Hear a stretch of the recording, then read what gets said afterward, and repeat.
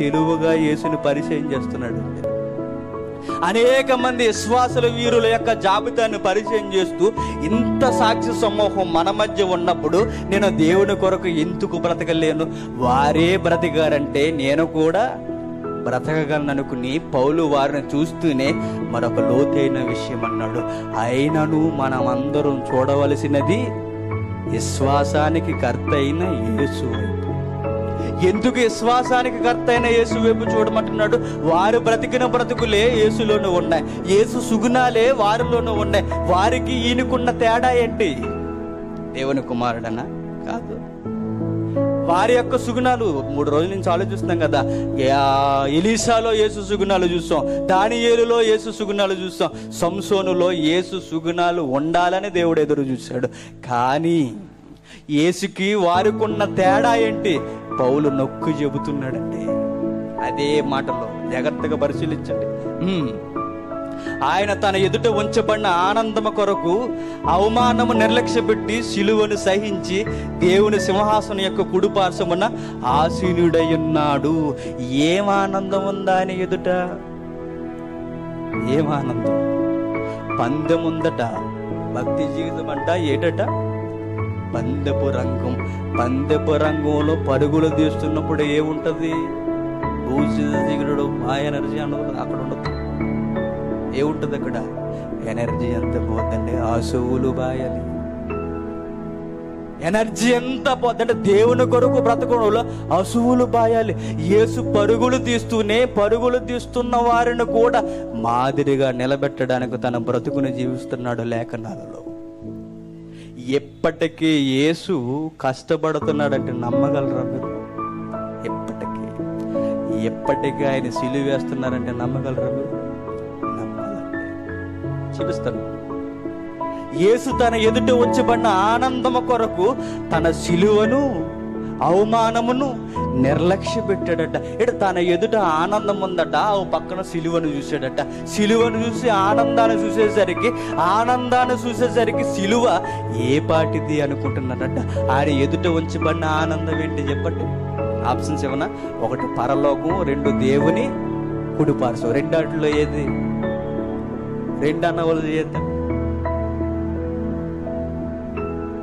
పరలోకం అన్నవారు చేయొద్దండి. ఎద్దండి. పని చేస్తున్నాయా? ఎద్దండి. ఒక విషయం చెప్పినా 2 కాదండి. ఆ 2 యేసు లక్ష్యం పెట్టలేదు. ఆ 2 యేసు ముందు ఉన్న ఆనందం కాదండి. ఆ మాట ఆనందం ఏటో నీకు తెలిస్తే, నీకు మనసుంటే ఇంటికెళ్ళి మోకరించి ఏడ్చేస్తావు. ఆయన ముందున్న ఆనందం ఏంటో తెలుసా? నేను ఎన్నోసార్లు ఈ మాట చదువుతున్నప్పుడు బాధ్యత పెరిగిపోతుంది. 30 ఏళ్ల జీవితంలో అసూలు బాస్తున్న ఆయన ఆ 3.5 సంవత్సరాల్లో సిలువ ముందుకు వెళ్ళిపోతున్నప్పుడు, భయంకరమైన సిలువ ఆయన ఘోరంగా కనబడుతున్నప్పుడు, ఉరై దినదినం దగ్గర అవుతున్నప్పుడు, రక్తంతో ఆయన ఇలవేలలాడిపోతున్నప్పుడు ఆయన చూస్తున్నది ఏంటో తెలుసా? సిలువ మీద కూడా ఉండి ఆయన చూస్తున్నది ఆయన ముందు ఒక ఆనందం. ఏంటంటే ఆనందం? లూకాసువార్త 15వ అధ్యాయం. లూకాసువార్త 15వ అధ్యాయం 7వ వచనం. లూకాసువార్త 15వ అధ్యాయం. అటువలే మారు మనసు అక్కరలేని 99 మంది నీతిమంతుల కంటేను కలుగు సంతోషము కంటేను మారు మనసు పొందు ఒక్క పాపి విషయమై పరలోకమందు ఎక్కువ సంతోషం కలిగును. 10వ వచనం. అటువలే మారు మనసు పొందు ఒక్క పాపి విషయమై దేవుని దూతల ఎదుట సంతోషము కలుగునని మీతో చెప్పుచున్నాను. పరలోకమందున్న ఆనందం, సంతోషం ఏంటో చెప్పండి? ఒక మనిషి మారడం అండి. దేవుడు పరలోకంలో దూతల ఎదుట ఆనందంగా ఉంటున్నాడంటే, దేవుడు ఆనందంగా ఉంటే ఎవరు ఆనందంగా ఉంటారు? యేసు ఆనందంగా ఉంటాడు. యేసు ముందున్న ఆనందం ఏంటో తెలుసా? అనేక మంది మారితే నా తండ్రి పరలోకంలో ఆనందంగా ఉంటాడు. ఆయన ఆనందంగా ఉండాలంటే నేను చావాలి. తన ఎదుటున్న ఆనందం ఏంటో తెలుసా? మనిషి మార్పు కొరకు సిలువ బలియాగమంటే మనిషి మార్పు కొరకు, సిలువ బలియాగం కొరకు ఏమైపోయాడు తెలుసు? ఒక మనిషిని మార్చడానికి ఆనందం అనుకుని అసూలు బాచి చనిపోయాడు. ఈరోజు నువ్వు నేను ఇక్కడ కూర్చోవడానికి గల కారణం ఏంటో తెలుసా? ఆ రోజు ఆనందంగా ఆ మార్పు కార్యక్రమాన్ని ఆయన చూడకపోతే ఈరోజు గాలి పీల్చడానికి ఒక్కడు కూడా ఇక్కడ బ్రతుకున్నాడు. ఆయన పెట్టిన భిక్ష ఇదంతా. యెషయా గ్రంథం ముగించుకుందాం. యెషయా గ్రంథం 53వ అధ్యాయం. యెషయా గ్రంథం 53వ అధ్యాయం 11వ వచనం. యెషయా గ్రంథం 53వ అధ్యాయం 11వ వచనం. అతడు తనకు కలిగిన వేదన చూసి, నీతిమంతుడైన ఆ సేవకుడు జనుల దోషమును భరించి తనకున్న అనుభవ జ్ఞానము చేత అనేకులను నిర్దోషులుగా చేయను. తన ఎదుటున్న ఆనందం, జ్ఞానంతో కూడిన ఆలోచన ఏంటో తెలుసా? అనేకుల్ని నిర్దోషులుగా మార్చడం అంటే.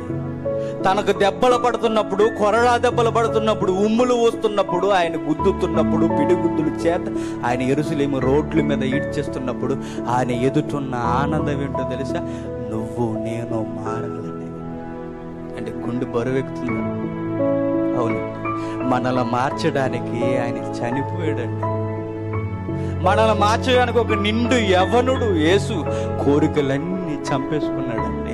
ఇంటిని వదిలేశాడు, అమ్మని కాదన్నాడు, నాన్న లేడన్నాడు, తమ్ముళ్ళు కాదన్నారు, అన్ని వద్దని వదిలేసుకుని నాదన్న పట్టణం ఉన్నప్పుడు అది నాది కాదని, పరలోకమే నాదని దేవుని కొరకు నిలబడడానికి, మనలందరినీ నిలబెట్టి అమరులుగా చేయడానికి ఆయన చనిపోయాడండి. మనల్ని కాపాడడానికి పరలోకం నుండి భూమి మీదకి వచ్చాడు. మనల్ని ఐశ్వర్యవంతులుగా నిలబెట్టడానికి ఆయన పేదవాడిగా పుట్టాడండి. మన దేవుని కుమారులుగా పరలోకంలో కూర్చోబెట్టడానికి ఆయన దాసుడైపోయాడండి. ఎంత అన్యాయం అండి యేసుకు జరిగింది. ఆయన అన్యాయం జరుగుతుంది అనుకోలేదు. ఆయన నిన్ను నన్ను చూసి అదే ఆనందం అనుకున్నాడు. మనల్ని చూసి పొలకించిపోయాడండి. మనల్ని ఎలా అయినా మార్చడానికి చావనైనా చస్తానే కానీ ఈ పాత్ర నా యొద్ద నుండి తొలగించాడు. ఇంకొక విషయం చెప్పన్నా, ఎప్పటికీ యేసుని చంపుతున్నారు, హింసిస్తున్నారు. ఎప్పటికీ పరలోకంలో దేవుని కుడిపార్శ్వాన కూర్చుని యేసు పరలోకంలో ఆనందంగా ఉన్నాడు అనుకుంటే నీకు మనసు లేదు. చెప్పనా? అపోస్తుల కార్యం 9వ అధ్యాయం ముగించుకుందాం. అపోస్తుల కార్యములు 9వ అధ్యాయం 5వ వచనం. అపోస్తుల కార్యములు 9వ అధ్యాయం 5వ వచనం. ప్రభువా, నువ్వెవడవని అతడు అడుగగా ఆయన, నేను నువ్వు విమర్శించుచున్న యేసును. అండ్ అప్పటికి యేసు ఎక్కడున్నాడండి?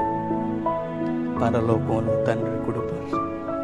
పరలోకంలో తండ్రి కుడిపార్శ్వానున్న ఆయన అంటున్న మాట ఏంటో తెలుసా? సౌలు నన్ను హింసిస్తున్నావయ్యా.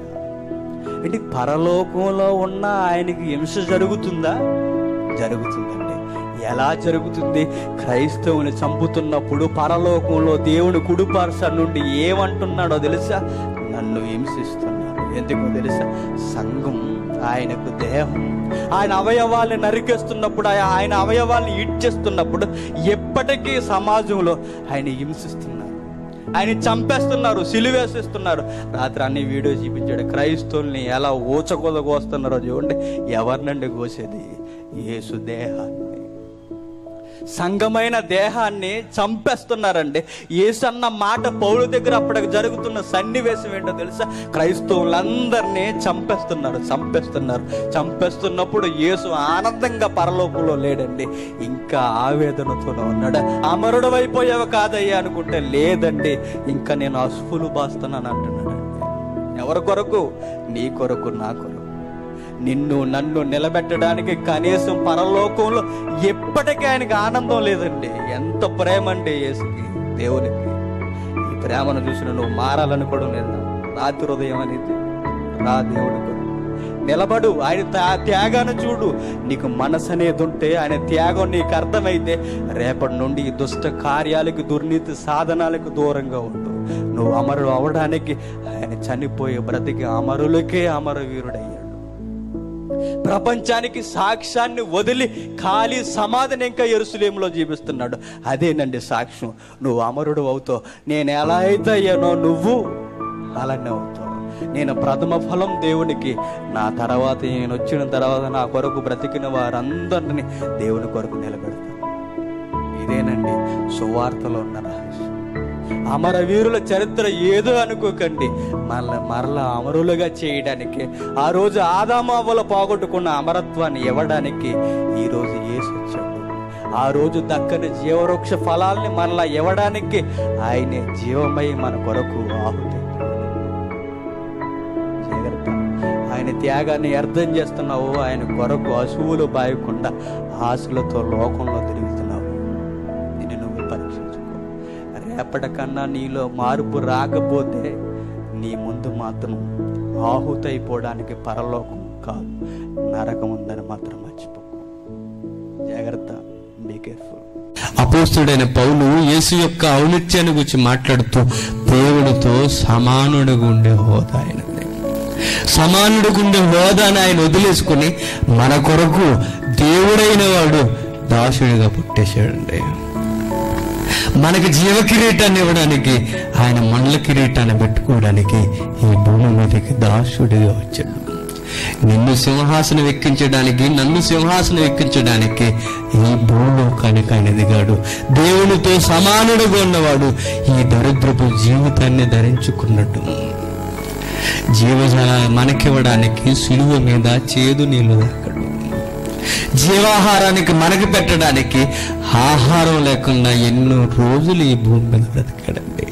ఎందుకు తెలుసా?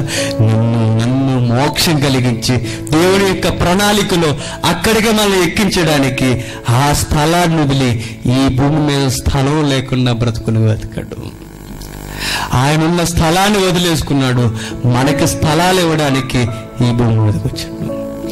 ఆయనే ఈ ప్రపంచానికి మాదిరికరమైన బోధకుడు.